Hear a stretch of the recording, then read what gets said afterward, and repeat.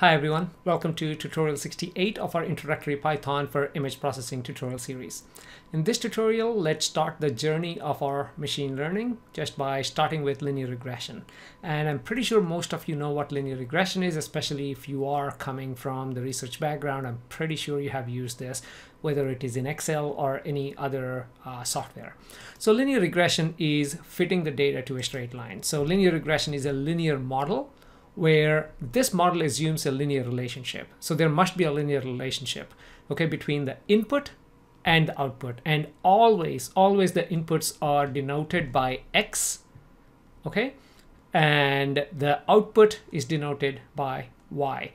Or X is the attributes or features. There are many ways you can think of this, but X is basically what goes into the machine learning model, and Y is what we are predicting from this machine learning model. Okay, and if there is a single input X, the method is simple linear regression, and X can be multiple. And just like we saw in our, for example, housing example from two tutorials ago, the house prices depend on what is the median income in that neighborhood, how many rooms are in the house, yeah, and a bunch of other attributes. So these are all various values of X. If there is only one X and one Y, that's called simple linear regression. There are multiple input variables, then this is multiple linear regression.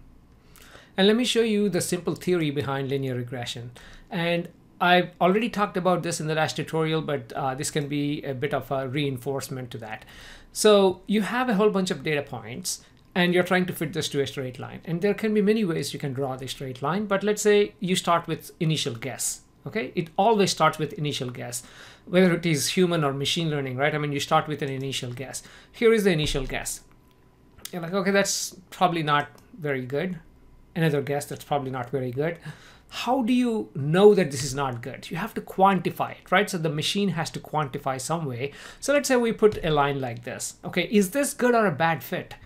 Or should I keep moving this, to make sure I get a good fit? So how do you quantify that? So that is, if you just look at this data, right? I mean, this line, here is the data point, original data point, and here is what my line says that, okay, it's going to predict. If this is my linear regression result, then you look at this difference between each of this original data point and the line that we are trying to fit, quantify it. How do we quantify this difference? Well, y2 minus y1, right? That's the distance between the line and the actual data point. In this case, it would be, for example, a positive number. In this case, this would be a negative number, negative, positive, positive, negative. But the error is the same amount. We have to look at the magnitude. That's why you look at this error and then you square it so that you're only looking at this magnitude, right? So the squared error, and then you add up all of these and average them, which is what we call mean squared error. So you square the difference between these two, which is our error.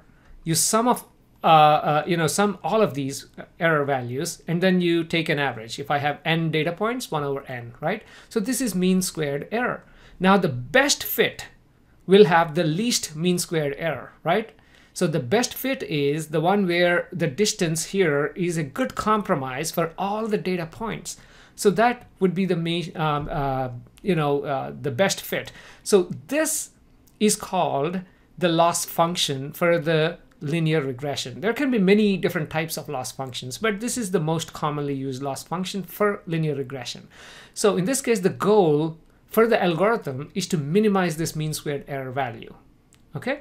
And let's jump into Spider IDE, because coding this is as easy as understanding linear regression. So let's jump into our Spider IDE. So here it is. I've already got open.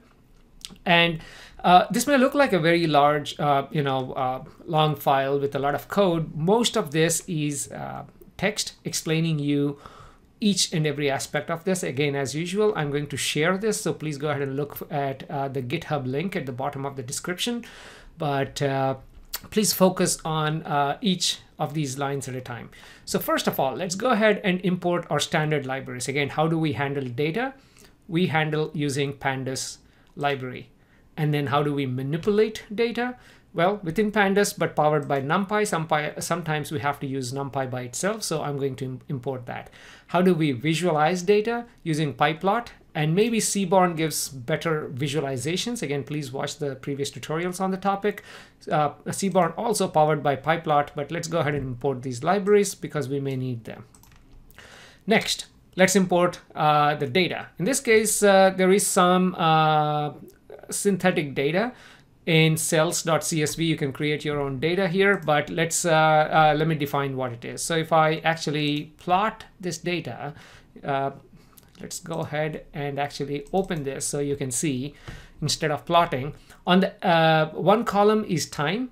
Time is going from 0.1, 0.2, 0.3, all the way up to, again, you can have this in the time format, but just think of this as going from 0 all the way to 5, okay?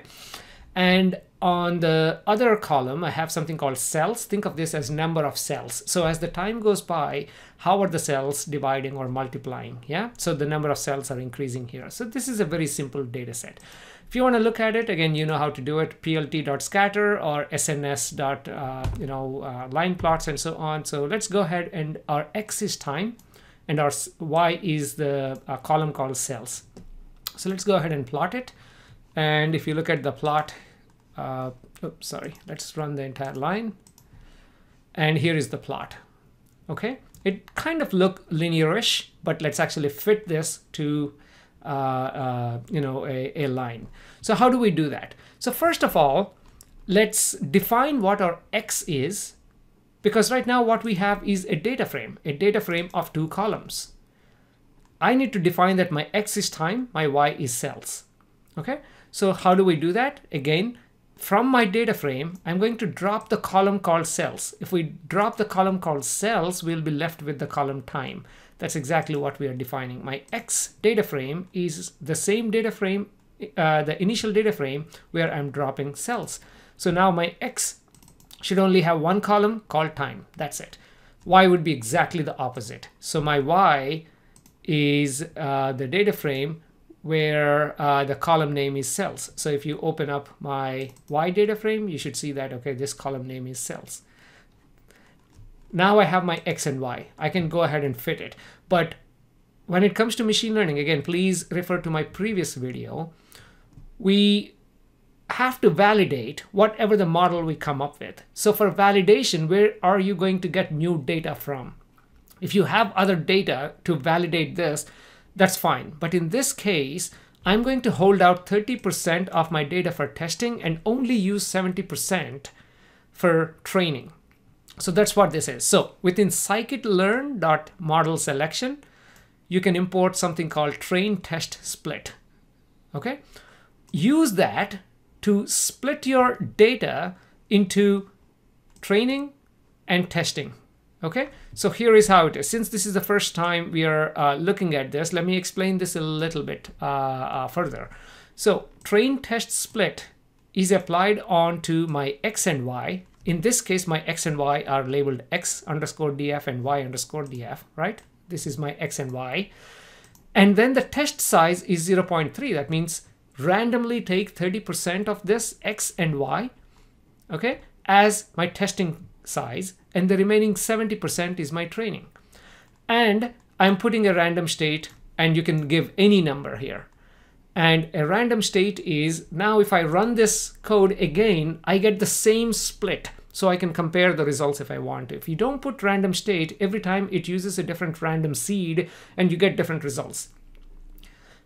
Nothing wrong with that, except if you want to keep track of how different, for example, models are doing on your data, you may want to keep this split to be the same every time you run it. Okay, that's what random state is.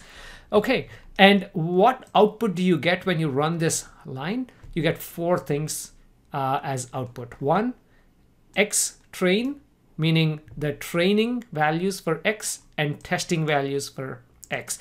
Meaning my x train will have 70% of the data and my x test will have 30% of the data. Same thing with my y and y test. Okay, that's what this is. So let's go ahead and run these lines. And here you can see that my x actually has 51 data points, but then my x train has 35, which apparently is 70%. and 30% of 51 apparently is about 16. So 16 of this is held for testing. Okay, so now that we have our data ready, the next step is just applying linear regression. Applying a machine learning model is very, very simple in Python. Handling the data takes most of your time. Pre-processing the data takes most of your time because you need to be careful what goes into the algorithm. And then if it is meaningful that goes in, you'll get meaningful results. If it's meaningless that goes in, obviously you're going to get junk as output. Okay, so now how do we do linear regression? Linear regression is available in multiple libraries. I'm going to show only scikit-learn right now. From scikit-learn, import linear model. Okay, and the way you define a model, typically it's customary to define your model by a name called model, whether it is deep learning or regular machine learning or linear regression. I recommend sticking with the convention. So I'm going to assign a variable called model, and which equals to linear model. Within that linear model, there are various functions available. I'm going to apply linear regression, and this line creates an object. Let's go ahead and run these two lines so I can show you what happens. So when you do that, if you look at model up here, it's a linear model.base.linear regression. This is nothing but a linear regression object. Okay, you cannot open it, you cannot see it. This is a linear regression object, and now we are fitting that object to the training data. Please don't be confused with this. If you want, you can actually do .fit and then put your X and Y right here, so everything comes into one line.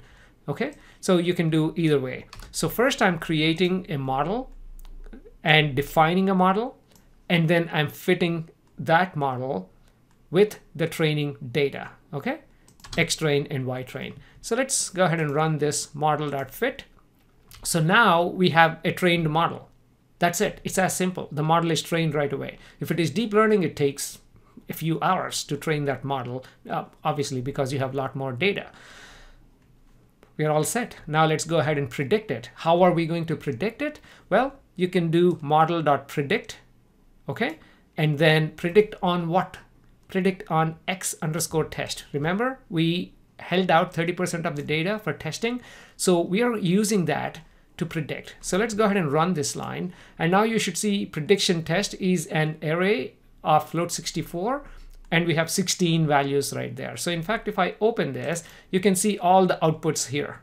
Now, just by looking at the output, you don't know if it's accurate or not. You have to compare the output with what the actual values are. Remember, when you do this X test, you also have Y test, right? The corresponding Y values for that X. So you can compare these two and then report the prediction. So the way you do that is go ahead and, first of all, let's go ahead and print the X test and Y test, okay? There are many ways to compare these two, but again, I'm not sure if you can get much out of this. Let me expand this so you can see. So X test for the first one, I got a value of 302, and what it calculated is 298. That's not that bad. For the next one, 292 and 301. Okay, so I mean, you can visually look at that. For the last one, 221, it predicted 218. It's not bad. Now, you can compare individual numbers, but we have a better way of doing things when it comes to, for example, linear regression, which is you can print out the mean squared error between the test values and the predicted values. That's why we imported our NumPy library. Within NumPy, you have something called np.mean, and you can take your prediction test minus your Y test and square it. So I'm literally calculating the square and then the mean and printing it out. Okay, there are many other ways. We'll see that later on as we work with other machine learning algorithms, but this is just a quick mean squared error right there. So let's go ahead and print this, and the mean squared error value seems to be 0.15. Compared to these values, like 300 and 270, 0.15 of mean squared is not bad. Yeah. One other thing you can do is residual. Oh, by the way, I completely skipped over the most important part here, which is there is something called model.score, and score actually prints out the R squared value. I'm pretty sure, again, if you have done linear regression, for example, even in Excel, you probably printed out this R squared value, which is obviously a measure of how well these observed values and the real values fit. So for that, your X is X train and this is Y train. So you're supplying your X and Y values from the training data set, and you're looking, or you can do testing data set, yeah? And let's look at the score right there. So 97.9, that's pretty good. Okay, so that's your mean squared value. And finally, you can also plot residual values. Yeah, so let's go ahead and plot the residual. As the name suggests, you probably know what residual is already. Residual is from our testing data. It's actually taking these residuals, prediction, whatever your prediction is, minus the actual values, right? That is your residual. I'm just plotting it against 0. If both are equal, then you should get 0. 0 is great. You have no residuals. It rarely happens, but you can see the residuals go from +7 to negative, or -7 to +7. And again, compared to something that has a magnitude of 270s to 300s, that is highly acceptable, I should say. And you can also plot it, you know, the prediction, because now we have, in fact, you can actually print out the equation for this linear regression. Again, in the next tutorial, let's actually expand this into multiple X values. But again, you can print out the values for, for your linear regression, so you can actually plot it if you want. But in this case, that's captured as part of the model. And from once the model is trained, you can extract all of these if you want. So thank you very much again for watching this tutorial. In the next one, let's build on this and let's look at, okay, how does linear regression work if you have multiple X values or multiple inputs into your linear, which we call multilinear regression. So thanks again.